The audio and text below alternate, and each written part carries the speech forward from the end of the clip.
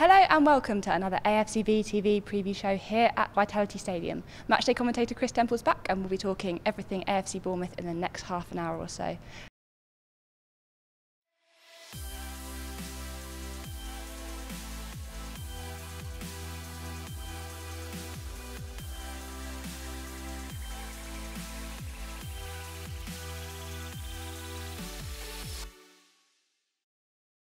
We're going to start back at last weekend and that 2-0 defeat in South Wales. Kris, it was a tough afternoon, wasn't it? Yeah, Eddie Howe described it as a really weird game. A lot of the ball, but just didn't really have the cutting edge. Obviously, it was a very emotional occasion as well, and there was lots of things going on around it. But on paper, off the back of the Chelsea result and the confidence and everything that built, I think it was one that people probably didn't see coming. Just a bit of a sort of flat performance. If Andrew Sermon had a shot tipped onto the bar at 1-0, that could have been a different afternoon if that goes in. No doubt about the penalty early on either. Steve Cook with his handball. So yeah, I think all in all, it's one of those that you sort of look back at. I don't know, Newcastle games like that where things just didn't really happen and you can't really put your finger on why. So Eddie has said, in the advance of this game this weekend, that they haven't really reflected too much on Cardiff because it was a little bit of a quirk in that it wasn't really Bournemouth. It was a sort of strange old day all round. So I think they're keen to move on pretty quickly from that. And the timing of the goals didn't help either, right at the start of the first half and right at the start of the second half as well. Yeah, exactly. At half time when you've mapped out how you need to improve and things, and then you go and concede straight away. Terrible timing from that point of view. Cardiff had their game plan, which I think, I'm not saying it caught Eddie on the hop, but in terms of it was a difficult one to deal with. So, Cardiff play a unique way in the context of the table. It was, when you lose to a team down the bottom, I think you'd always expect that to be a very emotionally charged day. Of course, Cardiff will be fired up by the tragic news of Emiliano Sala, of course, as well. So, I think that is one that goes into the draw line and move on pretty quickly, Book, yeah. And you mentioned Andrew Sermon hit the bar. It was a really good save from Neil Etheridge, and if that goes in at 1-0, then you never know what could happen from there. Yeah, Neil Etheridge has been a good signing for Cardiff. He's actually, he's kept him in a few games this season. I think you remember him having quite a good game here in the return fixture right at the start of the season. If that goes in, it's a different game. Andrew Sermon doesn't get many goals. Sometimes when he pops up, they're very important ones. So, if that could have been a game changer potentially. But Dominic Solanke, looking at the positives, he got on and got some match minutes, which I think he obviously needed.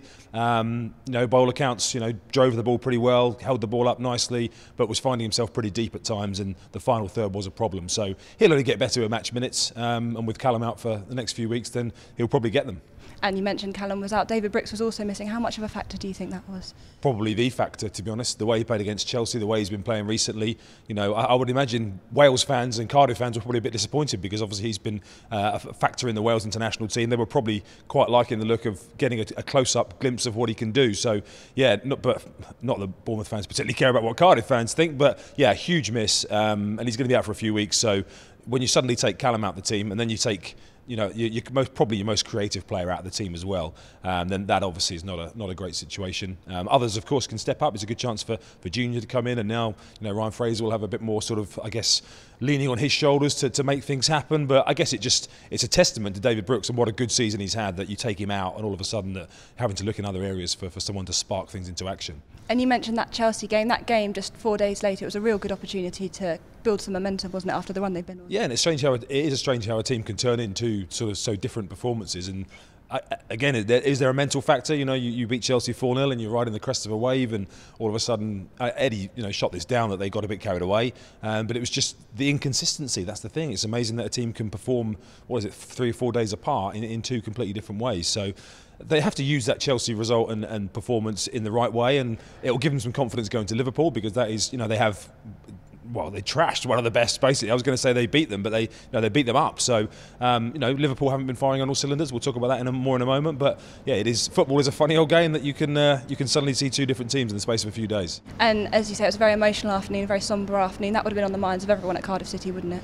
Yeah, and I mean, Bournemouth players you can't help sometimes and get sucked up into that sort of thing, because you end up, taking part in things that are not part of a normal match day.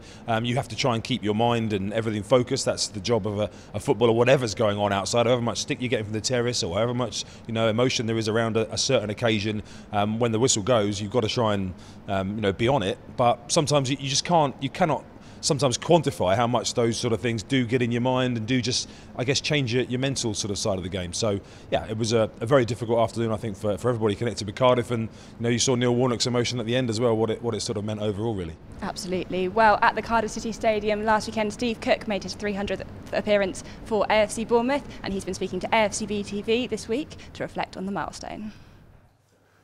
Steve, some very touching messages from family, friends, ex-players, players. Any strike a real chord with you there? Yeah, obviously my close mates, family. I don't even know why I feel emotional, it's weird. Obviously my little boy at the end, Jaden. Jaden Stockley is obviously an absolute nutter. The one that obviously, yeah, he obviously makes me laugh a lot, and yeah, all of them, to be honest. Yeah, delighted with all the videos and really touching. The theme of a lot of the messages, Steve, is it's not been easy for you to get here. Just talk us through those sort of early days. Yeah, obviously it's a very difficult journey to come on, being a professional footballer. From Martin Hinchelwood, my youth team manager, I nailed it on at 15.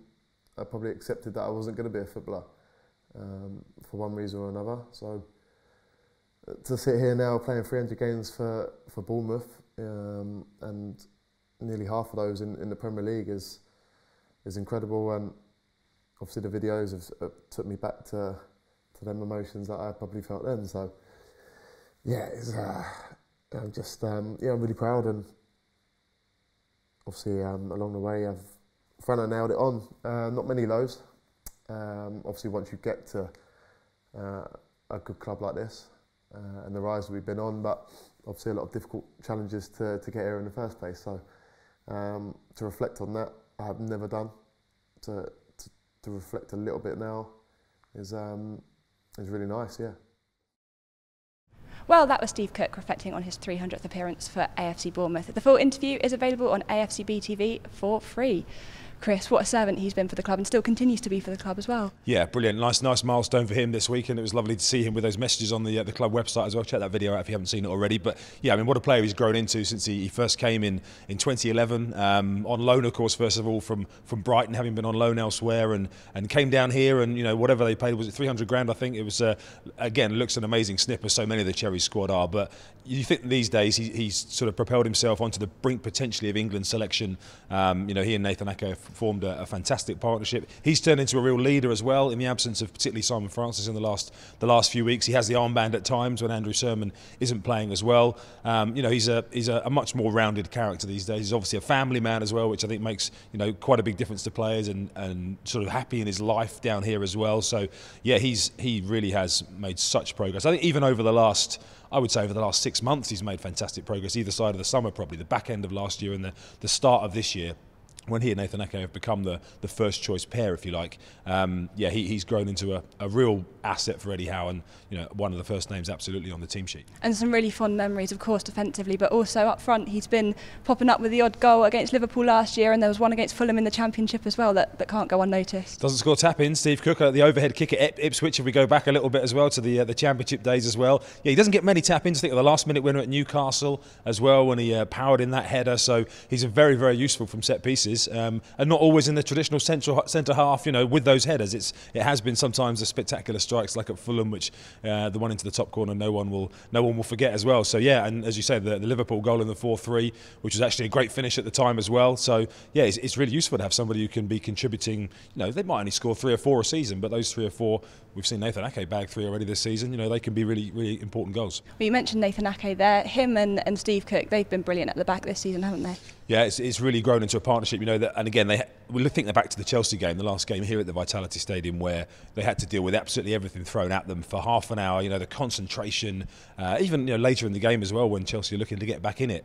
But it's hard to sometimes, it's hard not to underestimate how much it takes for those guys with what they're dealing with these top level strikers. Trying to keep an eye on Eden Hazard when he's in good form, and some would say he didn't have his best game here actually in that 4-0 with got a bit frustrated, but that was because they shackled him basically, and they allowed him absolutely nothing. So yeah, now that the fact that you can now rely on Steve Cook and Nathan Ake to keep clean sheets against the likes of Chelsea, it just emphasises what a brilliant partnership they've built. And Steve Cook, he's one of only 6 outfield players to play every minute of the Premier League this season. That's quite something, isn't it? It is in this day and age where the game is so physical and so demanding on the body, and someone like Steve Cook will be in lots of physical battles. He throws himself in for tackles. There's hardly anybody above him in the clearances and blocks statistics in the Premier League. When they come out, he's always throwing himself in, and he gets clout. He'll get a clout from Andy Carroll or somebody. So these things they do take their toll, and you think of rugby players who can only play once a week because of the physical battering that their bodies take. Now, I'm not saying Steve Cook is a rugby player, but what I am saying is that sometimes the fact that these players do manage to keep themselves on the pitch week in out for every single minute, it just shows the hard work they put in behind the scenes, in the gym, on the training ground, dedication to make sure that they can perform at the top level every week. And it's worth mentioning as well, for someone that's been here since 2011 and is a centre-back as well, he's never got a red card for the Cherries. And that is a surprising statistic in a way, because you see those moments in games where somehow you'll need to pull somebody down or something for the good of the team, or you see a rash moment. I think what it does show is that he's got a cool head on him, really. He doesn't get involved in flashpoints, really. He's passionate, and of course we'll see him hollering at people and hollering at the ref sometimes as well when things aren't going right. But he obviously knows how to keep a lid on it. He has made mistakes. It would be I guess remiss of us not to mention there have been some mistakes, but they've been ironed out pretty much. There's been one this season, but I think that was the part of his game where the difference between him being a very, very top defender and just a Premier League defender is that he's now ironed out most of those mistakes. And again, I think that comes with his maturity as a player and his decision making, and again the hard work that he and Nathan Ake, along with the gaffer and Jason Tindall, who of course were centre halves themselves, they talk of all that work they put in on the training ground. So it's bearing fruit for sure. And you mentioned earlier he has had the armband a few times this season. He's got real leadership qualities, hasn't he? Yeah, I think he'd probably like to have it a bit more. Andrew Sermon is the club vice captain, which is why he has the armband on when he's on the pitch. But I think Steve Cook is showing, because Simon Francis, with the unfortunate injury he's had and the age he's at, who knows how much longer he will be a factor in the Premier League team, hopefully for a long while yet. But Steve Cook, I would say, is certainly the captain in waiting, isn't he? In terms of how he's matured. And I think his belief in his own game also transfers into that leadership as well. When you suddenly are confident and you can deal with what's being thrown at you, you can be an example to other people as well. And I think now that he's has got himself as a top defender, he therefore can allow that to rub off on others as a leader. And for someone that's been around for so long, he's still only 27 years old, so he could still have his best years ahead of him. Yeah, centre halves, they often you see them in their mid to late 20s start to mature. The fact he spent so long here, he's been here for 8 years. It's going to be the most of his career. He's not going to be going anywhere anytime soon, I wouldn't think. As long as the gaffer's here, then Steve Cook will be here. So yeah, from that point of view, he's developed he's a great success story, like Simon Francis, like Charlie Daniels, Mark Pugh, who's now elsewhere. All of these guys who were started out their career and have gone the full journey here. Absolutely, a fantastic servant for the club. But next up for the Cherries is the trip to Anfield to face Liverpool, and back in 2017 it was quite a day. Let's remind ourselves. Clever touch inside, Lucas with the challenge. It's Wijnaldum. Wijnaldum's back pass is short, it's Benikafobe, and Bournemouth leads. It's a moment of calamity for Liverpool and Wijnaldum. But Benikafobe seized on the opportunity to net his 5th goal of the season and give Bournemouth the advantage after just 7 minutes. Wijnaldum just simply doesn't look.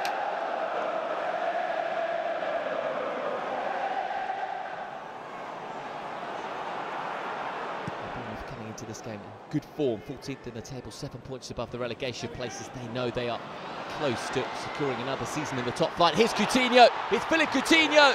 Liverpool have parity. 5 minutes before the interval. The two Brazilians combining. It was direct, really. Firmino took the ball under control and Coutinho did ever so well just to manipulate his body shape and maintain his balance before slotting the ball home.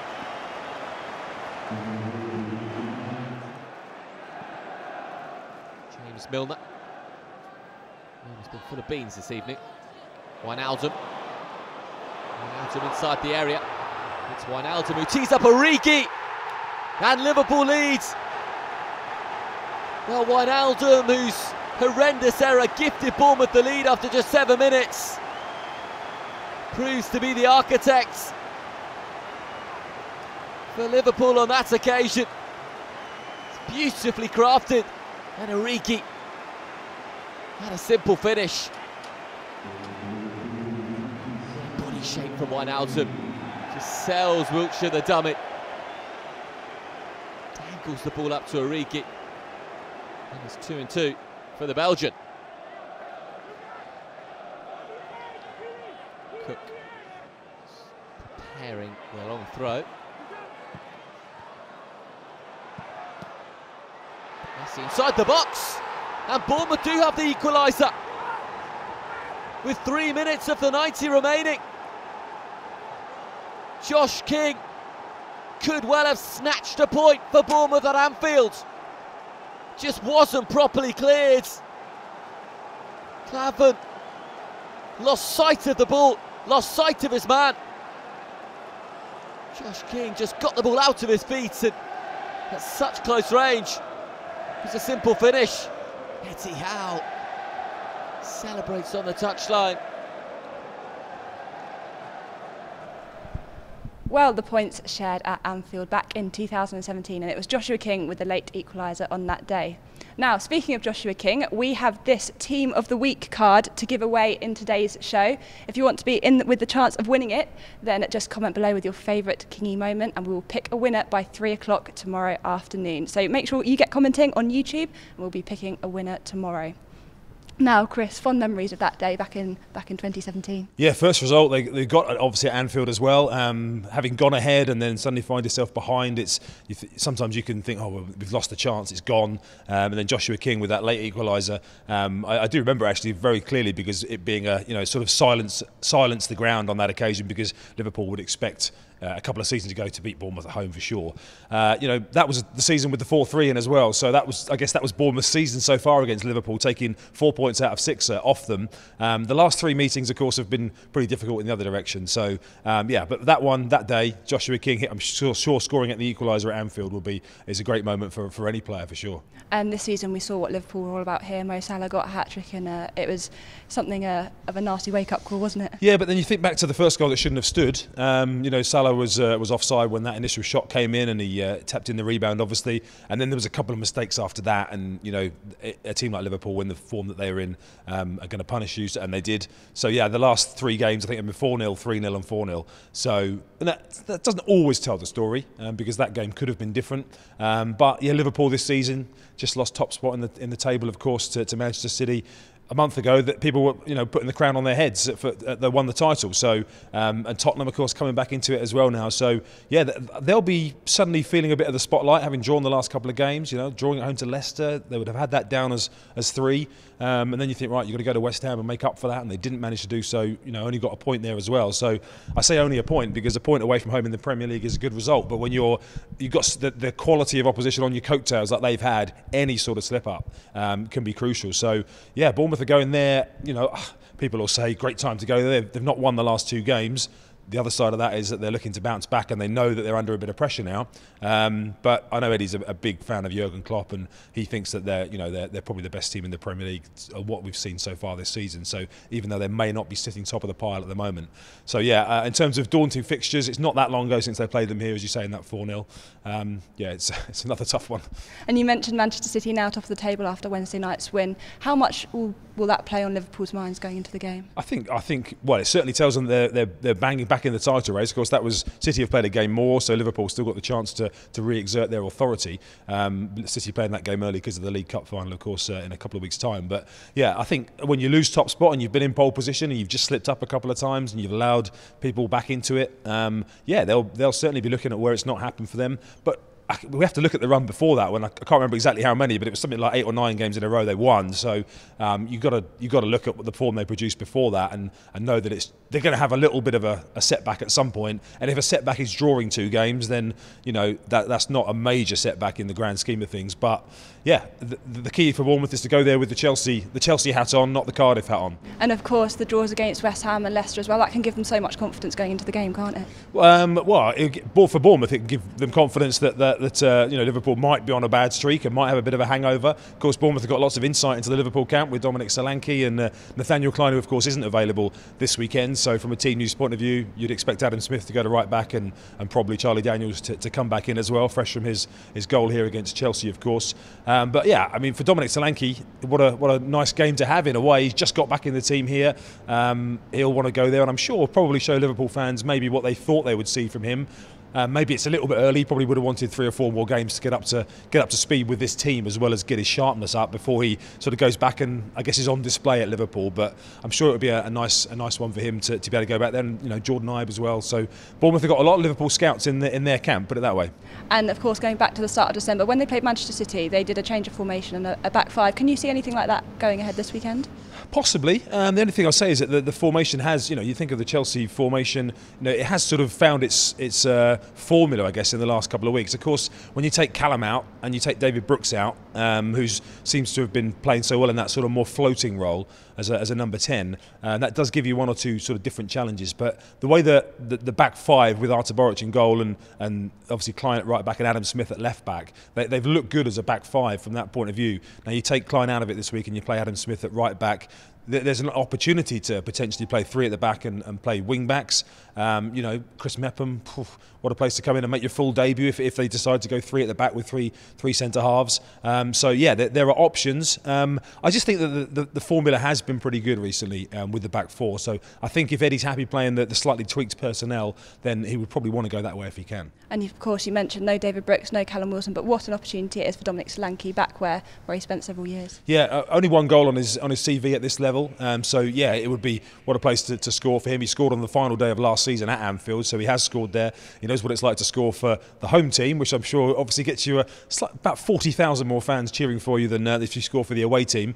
But yeah, I mean, whether he would celebrate or not, I don't know. It's a hard one to know because he's not Liverpool out and out, is he? He ended up there from Chelsea, but it is great that he's in the team, and hopefully for Bournemouth fans, with Callum being out for the next 2, 3, 4 weeks maybe, they need Dominic Solanke to get himself up to sort of match speed and start contributing a couple of goals. Yeah, absolutely. When it's going to be a really exciting game at Anfield. If you are going up, have a very safe journey. If not, make sure you keep an eye across all of our social media channels for the latest updates. Thanks for joining us.